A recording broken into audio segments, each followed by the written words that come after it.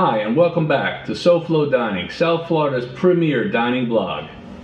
Today, we're going to continue with our series of pet peeves. The drink order. The drink order. Don't you just love it when you ask for something and the drink order just, you know they're writing it down because they're right in front of you.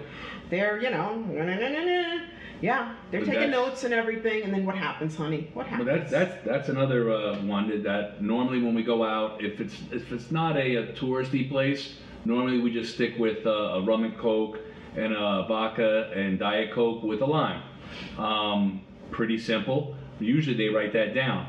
Am I lying 30-40% of the time? What do you think? Maybe more. Somewhere around 40+% of the time. Honestly, I'm embarrassed for them. She don't get the lime. How hard is this? Rum and Coke, vodka and Diet Coke with a lime. You wrote it down. You wrote it down.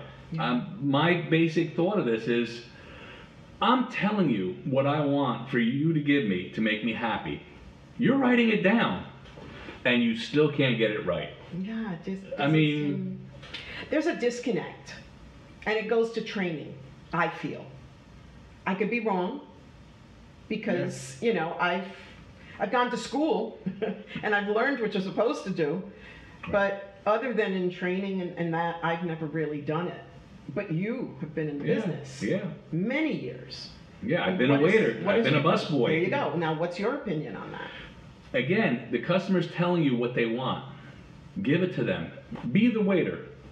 Go to the bar, make sure that that drink is the right drink. You got it written down, check it. You bring it back to the table. Yeah. I mean, even one thing I would do, even if it looked right, I still would come back and say, how is that drink? Absolutely. Is it to your liking? I mean, would you do that and bring a napkin for me? Because I can't stand when that little napkin. Oh, that's another one of your pet peeves. When that little napkin gets like demolished on the table with all the humidity dripping on it, and then it's a mess, and then you get it on yourself. And if I'm wearing silk, with one thing back with the drink though, with the drink, I would check to make sure that it's the right drink. Okay, because my tip relies on your satisfaction. Okay, now another one of your pet peeves is the wet napkin, no napkin, swimming pool on the table. We're in South Florida. Give us a coaster. Okay, give us a beverage napkin, not a cocktail napkin. Cocktail napkins are meant for people to put in their hand and eat an hors d'oeuvre. Beverage napkins soak up the moisture. We were at a place recently, and they gave us the beverage napkin, and it really wasn't needed. It wasn't that humid out. But it was funny because I finished my drink, the server brought over another drink, and I was willing to keep the beverage napkin. It was pretty dry. And he insisted, no, I'm going to take it, I have to give you a new one. And Doris? Yeah, no, he did. He gave you a new one. He gave me a new one. He made sure that the drinks were coming, that they were correct, and that we weren't getting, into the swimming situation on the table because, of the overflow of the water. Right. So I thought that was pretty cool. No. And he was so quick about it, too. Yeah, but the thing to me is coasters. Coasters are free. Your salesman will give them to you. Your liquor salesman, they give you them free. So that's not a cost. The beverage nap, as opposed to the cocktail napkin, I know why you're ordering the cocktail napkins, because they're half the price of the beverage napkins. But you're going through twice as many cocktail napkins because they're turning into mush. They don't get that. I mean, anyone out there, when you get a drink, do they not put 3 or 4 cocktail napkins there? It makes no sense. Yeah. What about when they're like really, really industrious and they take away your drink before you're finished? Oh, I can't stand that.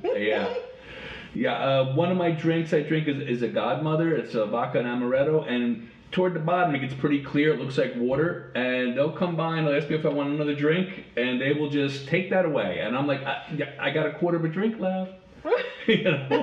Like, wait for me, and Doris will tell you this. When you were done with your drink, you put it forward, right? Absolutely. When it's in front of me, right in front of me, it means I'm still drinking it. Yeah, it's still in play. It's active service. Yeah. Yeah. You know. So. Yeah, definitely. This means I'll take another, please. Right. And thank you. Yeah, absolutely. Exactly. Absolutely. What about overpoured drinks? How do you feel about those? Well, again, you are the one.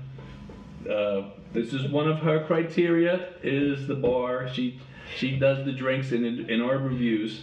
But to me, if I order a Jack and Coke, a rum and Coke, and it comes to the table and it looks like iced tea, I know I'm in trouble. Drinks are drinks, or classic drinks are classic drinks because they stood the test of time. Exactly. Because they taste good. Giving me double the Jack, double the rum, double the vodka, you're not doing me a favor. You're destroying the drink. Now I have to have another soda to pour that drink into. I told you years and years ago when I lived in Jersey, there was a chain that I went to a couple times, and I got Jack and Coke. And every time I had to ask for that pint of Coke, that they served it in a pint. And I had to say, can I get a Jack and Coke and a pint of soda? On the side, please. Yeah, and I would drink half and half and dump it in because it was pure liquor.